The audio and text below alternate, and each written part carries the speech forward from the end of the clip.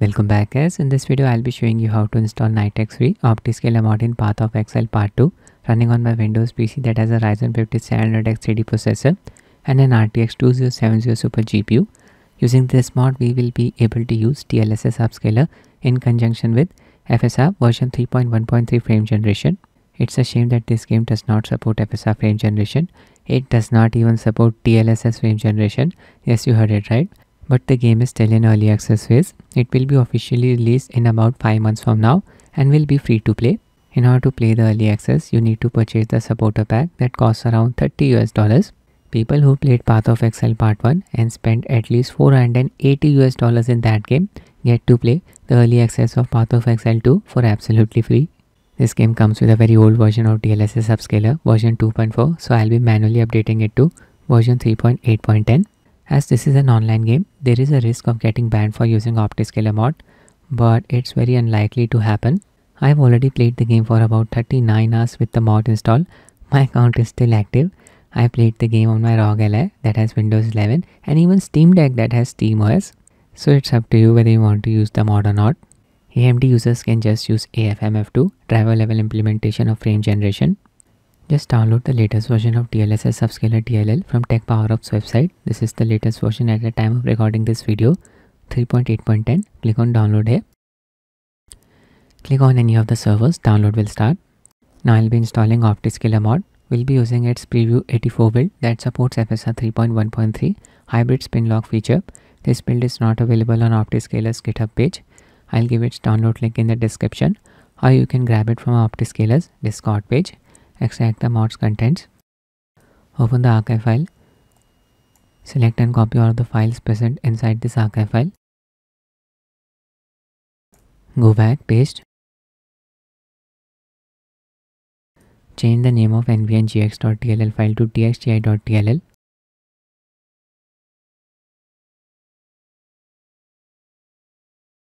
Just copy the highlighted files. 4 of them.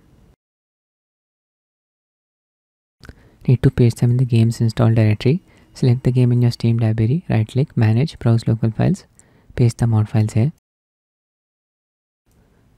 Replace. Now open nvngx.ini file. From here you need to set hybrid spin to true. By default it's set to auto, which is false. Click on file, click on save, close the file.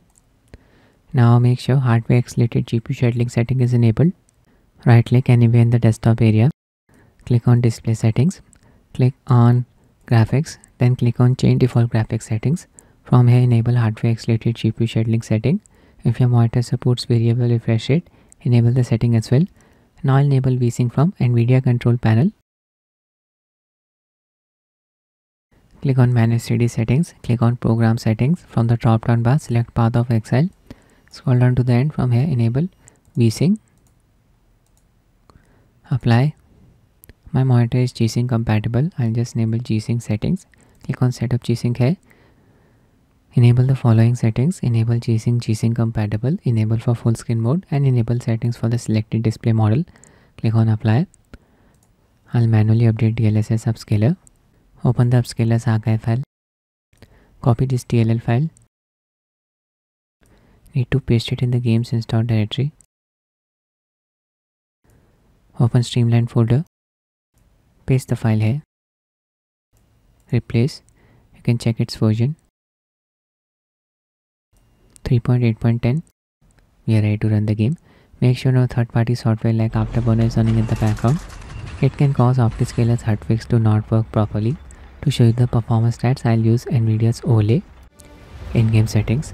Make sure renderer is set to DirectX 12, otherwise Optiscaler frame generation won't work. Mode windowed full screen VSYNC off. Resolution Full HD. Upscaler set to DLSS using its quality preset. Sharpness level 15% optional. I have maxed out the settings. Performance in this game can be very variable, depends on the number of creatures on the screen. The HOD. Shadow plus GI quality set to ultra. Sun shadow. Number of lights high, default. Water high. Nvidia reflex enabled, helps in reducing latency. Dynamic culling disabled, engine multithreading enabled, triple buffering off. I was not able to disable this setting on my Steam Deck for some reason, not sure why. I am from India, we'll be using the Singapore based server. Open the mods menu by pressing the insert keyboard key. DLSS Upscaler selected from this drop down bar. Version 3.8.10. Frame generation disabled for the time being. I am using my mouse and keyboard to play the game. When you are using a mouse, you can zoom in or zoom out anytime you want, but when you are using a gamepad, you will be forced to play the game with a zoomed out view. Not sure why. I am on a Caravan. It's basically an online lobby. You can see the other players. This particular area is very demanding on the CPU. You can see we are not hitting the GPU bottleneck here. This area is even more demanding than some quest areas. Good for testing the game. 75 to 80 FPS. I'll just enable Optiscaler frame generation. Mod menu open. Frame generation on. Hotfix setting on. Set the limit value to 8. Open the debug view. You can see displays are working properly for all of the images. No HUD elements are visible in the bottom middle image, and the color palette is exactly the same for the bottom middle and bottom right images. Just disable the debug view and play the game. FPS increased to around 130. Play the game with the zoomed out view.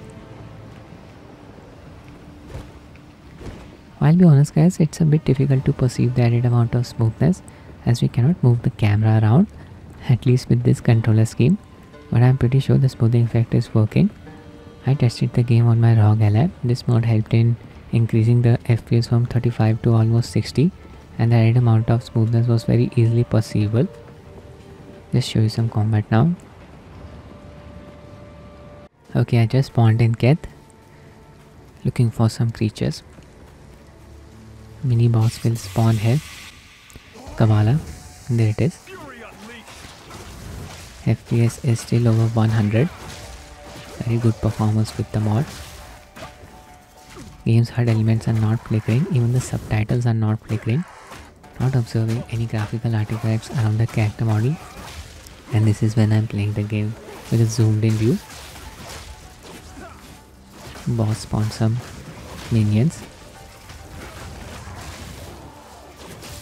FPS dropped down to around 90. Still the game is running smoothly. If I hadn't enabled Optiscaler frame generation, here FPS would have dropped to around 50.